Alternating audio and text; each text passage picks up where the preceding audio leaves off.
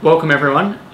It's my absolute pleasure today to be joined by Professor Roland Martin from the University of Zurich. You may remember that we've featured a couple of studies from their group over the past couple of months.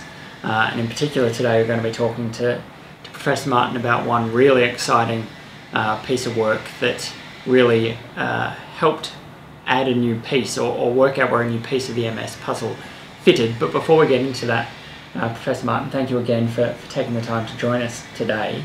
Maybe can you just start by giving a brief introduction to yourself and the work that you're doing here? Yeah, so you're welcome. Thank you for coming.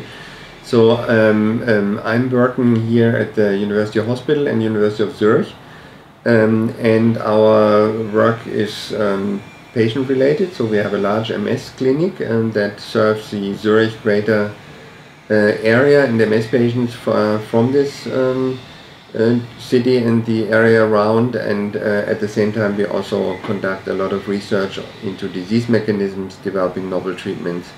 These are the things that we are interested in. Okay, fantastic. And so, I mean, we've already had a bit of a chat about a lot of the work that you're doing here, and it's all very interesting, but the main study that we're talking about today was to do with your recent work looking at B cells and the role of B cells in multiple sclerosis. What sort of started your interest in B cells? Yeah, well, B cells have been an interest for neuroimmunologists for a long time. Actually, the fact that MS patients have oligoclonal bands in the CSF is something that's known since 70 years now. So there was always an interest in antibodies and B cells. However, whether they are pathogenic antibodies or not has been controversial. There have been very intriguing observations, and some of them have been confirmed, others not. What started the interest in B cells, not particularly in our group, but generally, was the success with depleting B cells in patients and having really a profound influence on disease activity. And in our group, we were always focusing more on the T cell side because of the strong HLA association of MS. And our B cell interest evolved from finding that lymphocytes proliferate more and that there are alterations of homeostasis in MS patients in the immune system, that they just proliferate more spontaneously, and that these proliferating cells were actually T and B cells. Okay. And so, I mean, if you just summing up the work that you did recently, you know, can you explain to us what that really showed? Yeah. So the study that we recently published showed that B and T lymphocytes engage in a very tight crosstalk and interaction, and when they do that, they both begin to proliferate, and we believe that the B cells mediate something to T cells that makes them turn into pathogenic cells that migrate to the brain and can cause damage in the brain. So we think that it's the crosstalk between the two that is relevant for T cells homing to the brain and then causing trouble there. Whether the B cells only act in the peripheral blood or also in the meninges, for example, where follicles have been described, and whether vitamin D and EBV is involved as potential starters of all this, we don't know yet. Okay. And you sort of already touched on HLA, and so HLA is one of the, well, a specific type of HLA we know is one of the biggest genetic susceptibility factors for multiple sclerosis.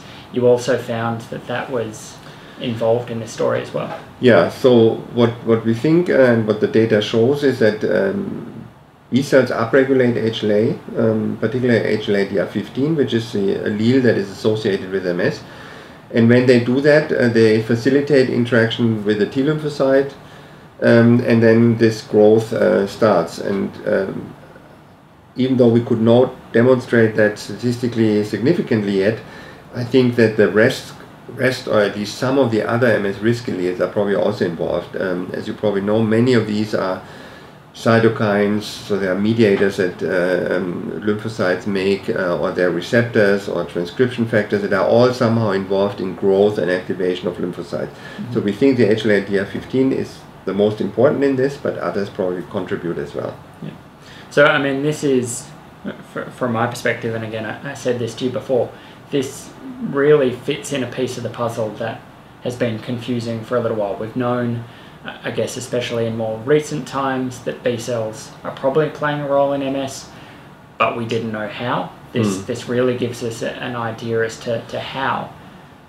What might this mean now for the future? Yeah, I mean, one important aspect is that it gives us a very tangible and relatively easy to handle system and how to examine the immune system in a dish. So different from somebody who has psoriasis, where you can take a piece of skin and examine the immune response there. In MS patient, we obviously cannot take brain tissue. So we need to come up with systems that allow us to study relevant immune responses in a dish in vitro. And this system does allow that. So in the future, what it could lead to is not only to a better understanding what is involved, environmental, genetic factors, others, but also how to manipulate it, hopefully in a beneficial way. Yeah? So you probably heard at the meeting that you just were at, the ACTRIMS, that BTK inhibitors, a molecule that inhibits B cell activation, show promise for development as a new drug. And we found also in this TB interaction that BTK is involved in there, and there are many other molecules that could be targeted by therapies in the future. And the idea being that, I guess, the more we understand this, the more targeted the therapies can be, and so the less the side effects potentially, rather than having to be really widespread with our approach. Absolutely, yeah. So in the moment, I think MS was really a very successful indication to develop novel therapies. So we have a lot now available, but at least some of them have also severe or can have severe side effects, and our patients are usually young women or young men who are sick for a long period of time, and our main goal is to now come up with treatments that are, like you said, much more specific and leave normal immune function alone, so that we can cope with infections and do not get tumors and do not get side effects that are unwanted. And antigen-specific tolerance induction is one of these therapies that we also work on in the lab and have experimental clinical trials already ongoing. But that's the midterm to long-term goal. Yeah, definitely. Okay, well, again, thank you very much for coming and talking to us today. Having had the chance to sit down with you for a while before this and talk about it, I can tell everyone on MStranslate that there is some really exciting work going on here that we hopefully will be able to talk more about in the future as well, but we'll certainly keep track of all of the work that you're doing and keep everyone updated. Thank you again. Thank you also for coming and taking the time. Yeah, so thank you. Thanks.